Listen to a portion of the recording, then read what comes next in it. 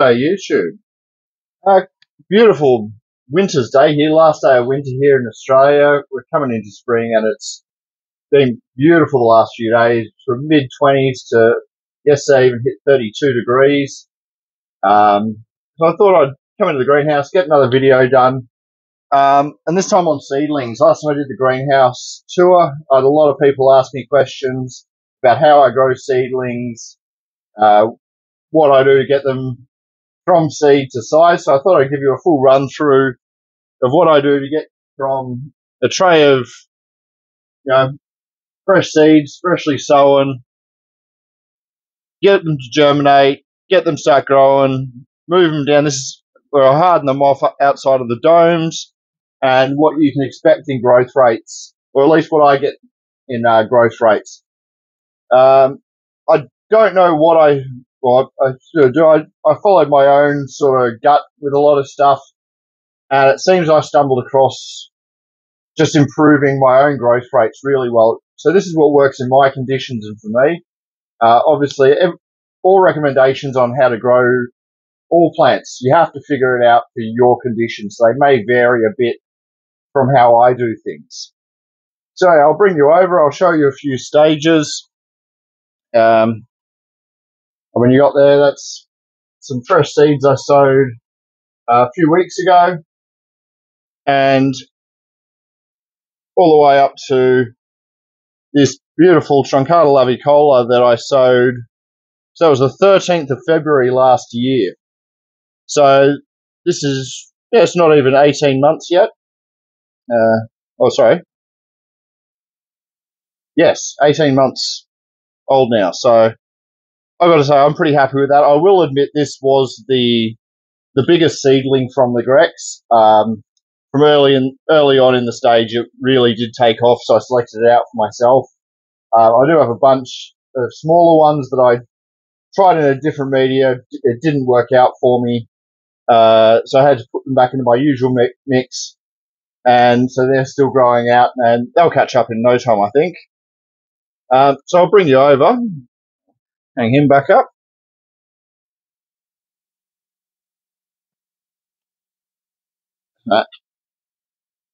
Pop you off the tripod there.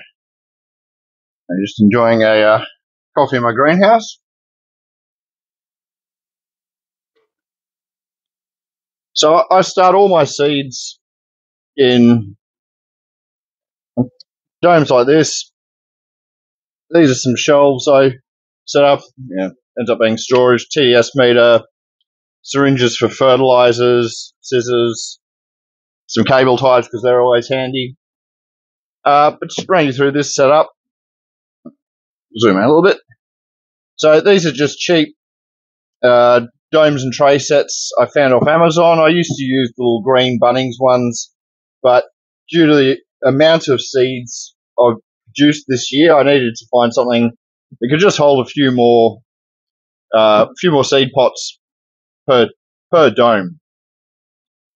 So I've always got the lid open. You can see it does get a bit of condensation in here either way. And I've got them underneath this grow light here. Now this is a Mars Hydro VG80, which fits perfectly for these 1200 wide shelves. They do a VG40 if you've got a smaller space. They're relatively new lights, but so far I'm absolutely loving them. So I'll pop this back off. So if you haven't seen, I did do a video on how I sow seeds. It's a mix of cocoa peat and perlite with some fresh cocoa peat over the top. Sprinkle your seeds on, and off you go. Now, I always date, or I try to, I've forgotten a few. But I try and date when I sowed the seeds, and that way I get an idea of growth rates of how long they take to germinate, how long they take to grow out, and all the various stages. So they're only a couple of weeks old. They haven't germinated yet, but they're good, nice looking seeds, nice fat embryos. So I've got a lot of hope in those. And so this whole section here is pretty much all new seeds. I think this one belongs in the next tray over, but move stuff around to make space. So this next one over, we're looking at, what are those? Just over 2 months old. And you can see there, I've got a little bit of algae and I did know the term for it, the slime coming on it, which you can wipe out with a little bit of hydrogen peroxide. So I'll be going through and doing that after I do this video. It's on the to-do list, which is ever growing. But that just comes from keeping it too damp, and I do struggle finding that sweet spot where it's damp and moist enough for the seeds to germinate and do well, but not too wet that you get stuff like algae. You can see the green on the media there, and this slime mold. And next to that, these are actually a month old. These are a month and a half old, and these seeds are looking really good. And as you can see there, I think this is the only one. I needed 2 pots to spread these seeds out. As you can see, they're starting to get great germination on that. I'll start seeing germination. Best I get is 2 weeks, but generally it's more 4 to 8 weeks on good fresh seeds. Occasionally it takes a little bit longer, but I've had germination as long as 9 months, which was some horticultural clipiata seeds I got a few years ago. So if your seeds aren't germinating, don't stress. Keep treating them the same and let them be. So once you move over, now this is, unfortunately, this moss absolutely drives me insane. You can see it taking over the pots there. At this stage of moss, I will generally pick them out and put them into fresh media, which you can see I've done here. I'll zoom in a bit. Yes, there is a little bit of moss restarting, but I think it gives the seedlings a much better chance of survival. I have had this moss choke out seedlings before. So the conditions I have here, it's intermediate conditions in my greenhouse. We're getting up to about 28-degree days and 18-degree nights. So there's a bit of a drop, and I find it keeps most things happy. I'm not trying to grow true lowlanders. It's just not my thing, and trying to keep a greenhouse that hot through winter here isn't much fun. You can see the wind's kicking up again. It's been howling here lately. We had winds up to 100 k's an hour the other day. But as I said, it's 80% humidity in here, and I always aim for really good, strong light. Now, the seedlings I keep at around 100 ppfd. Don't ask me what that stands for, but it's the light that plants can actually use for photosynthesis. So I keep that for the first few stages of their life. So once I start getting good growth, and probably around this size is where I tend to pull them out of the domes, move them down a shelf, and this is where I just let them harden off and get them acclimatized to the greenhouse. They've come out of 100% humidity, so you want them to toughen up, put down some better roots, and getting ready to be potted out. So, and these are the 11th, so November last year. So, that seems a bit slow actually. But at this size, this is roughly where I want to start separating. You can see they got good, thick, healthy leaves. They'll have some nice root systems down below. But as you can see, I've got a few others that are coming up in need for it. But also, once I've got them out here and sort of, let's use this as a pointer, once you start getting a few traps, and particularly around the size of that one there, is where I'll actually start fertilizing. And you can push your fertilizers reasonably strongly in the right conditions, but I'd recommend around that 100 parts per million once a month. Seems like a good safe bet. to keep them going without pushing them too hard and burning the roots, burning the leaves, stuff like that. So once I get through that stage, I move them out into my seedling mix, which is similar mix to cocoa, peat and perlite, but I start adding some cocoa chips in just to give it a bit of a chunkier area media. You can see there. And this is where I start lifting my fertilizers. You can see little grey dots of fertilizer pellets. That's a NutriCoat that I'm testing out, and so far, seeing pretty good results. Let's see. Oh, no, I'm not sure what the dates were on the Rocco crosses, but most of these are only about 6 to 9 months old. You can see there.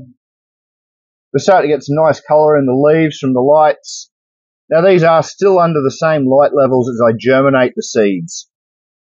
So I just keep them watered, keep them moist.